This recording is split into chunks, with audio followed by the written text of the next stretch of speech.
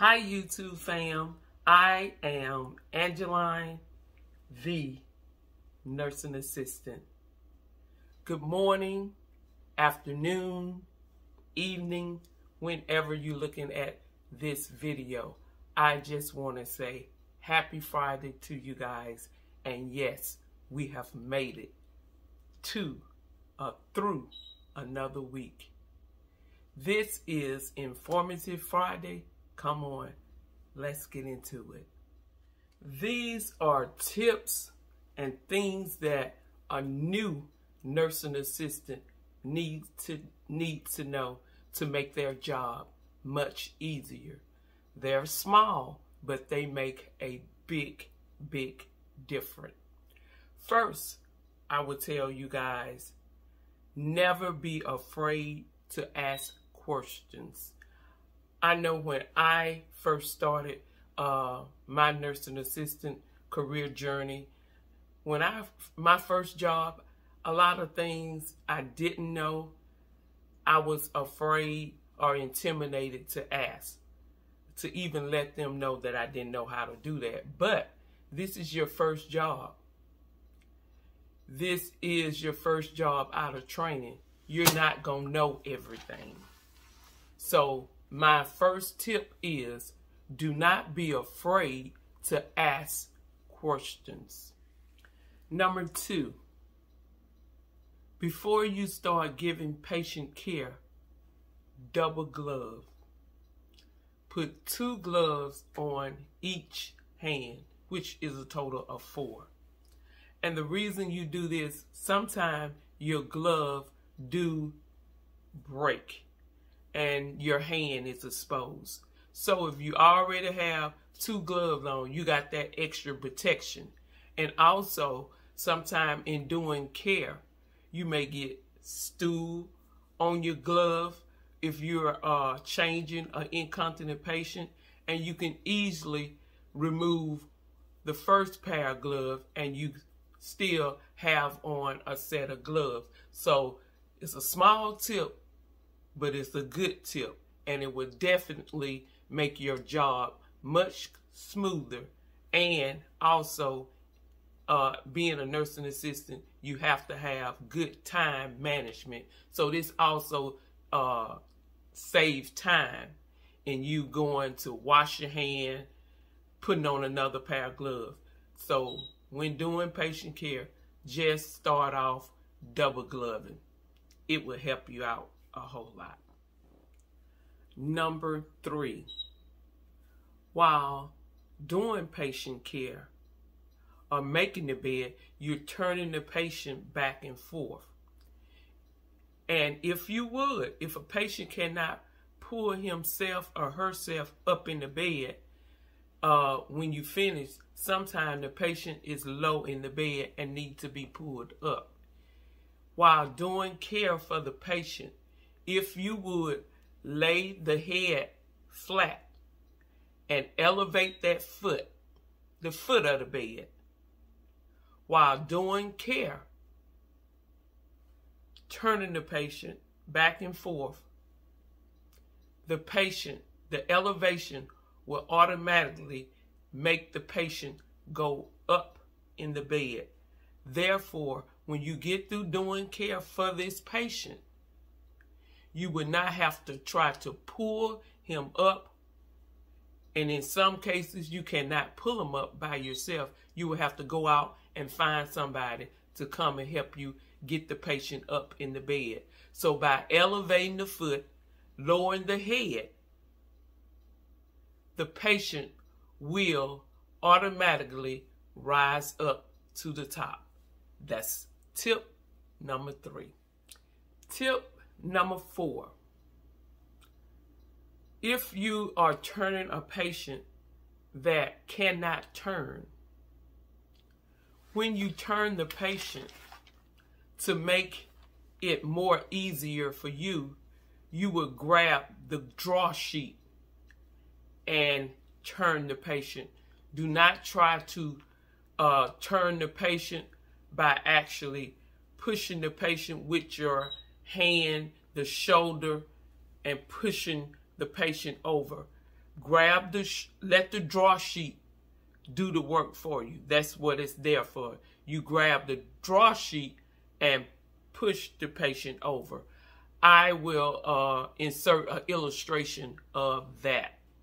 Also, while turning the patient over, if you would just get their legs, one of their legs, and just help it go over, it will also make the turn much smoother. That is tip number 4.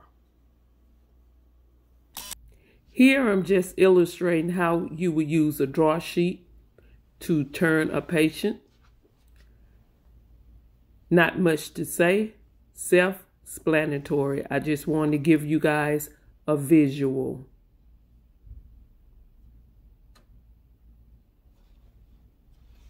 And that's it. All comfy.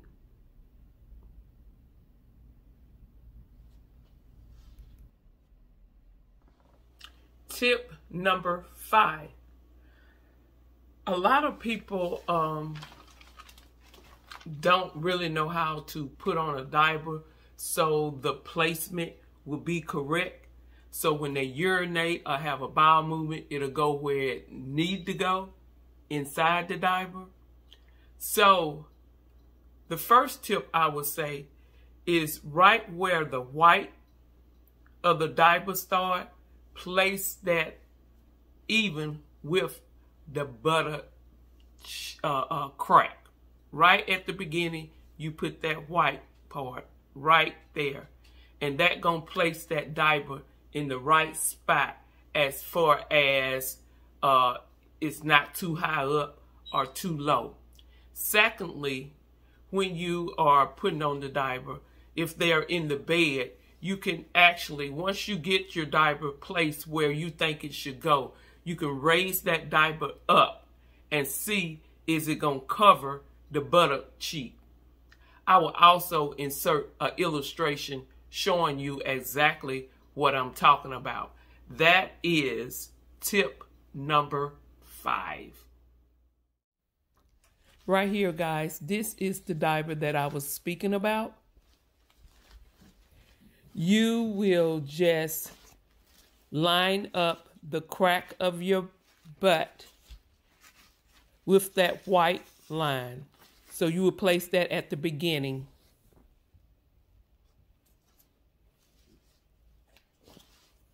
And once it is placed at the beginning, you can check to make sure that the placement is correct, to make sure that it covers all the butt cheeks. Once it's in the right spot and the placement is okay, you would then proceed to put on the diaper or brief. And that's it, you guys. All done. Tip number 6. When you are passing out trays, some of the patient may be feeders. So the feeders trays come out last. You pass out the ones that can feed themselves. You may have to set them up. And what I mean about setting them up, you may have to, open their milk or put a straw in their milk or put some butter on their bread. But actually, they are actually able to feed themselves. So the patient that cannot feed themselves, trays goes out last. And if you have 2 patients that you need to feed, you will leave the tray that the patient that you're not feeding, leave the tray on the cart and take the ones that you're going to actually feed out and feed that patient. So feeders are last. Do not take their trays out first. I made that mistake when I first started out. I got a feeder and just started feeding that patient because sometimes feeders eat very slow. So while I'm feeding that patient, my other trays was on the cart. and the ones that could feed themselves did not have their food. So it threw everything off. So make sure you pass out the trays that the people can feed themselves first, and then the feeders. That was tip number 6. Tip number 7. Don't be afraid to ask for help, because you will need at some point an extra hand. When you're using the Harrier lift, the stand-up lift, the shower bed, those kind of equipment require a 2-person assist. So please don't be afraid to ask for help. And sometimes you have to be firm.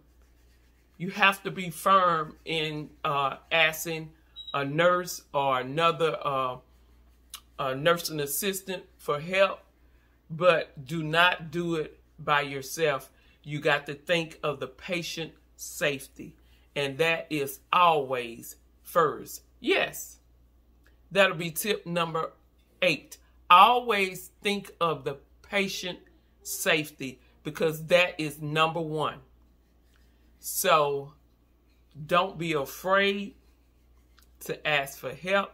Sometimes you have to be firm, because you are going to run into sometimes people not wanting to help you. But just be firm and ask for help. Tip number 9, the final tip that I have for you guys today. You are an advocate for your patient. You are around your patient more than any other person in the building, more than the nurse, more than the doctor, more than physical therapist, more than the social worker. You around the patient more than anyone. So in saying that, you have to be very observant as far as a change in your patient. With you being around your patient every day, you're gonna probably be the first one that notice a change. It can be a small change, but a small change can make a world of difference in the patient health, finding the patient diagnosis. So please be observant, because you is an advocate for that particular patient. Once you find out something, you go tell the nurse, and the nurse will take it on from there. So that's it, you guys, for this Informative Friday. I hope that helped you starting out your journey being a nursing assistant. These are just a few tips that will help you do your job better, make your job go a little smoother. I will be doing every now and then different tips for a new nursing assistant that will make your job, your life much easier. So you guys, if you would, subscribe, like, and hit that notification bell, because you don't want to miss not one of my videos. Not one. Come on, let's get it started.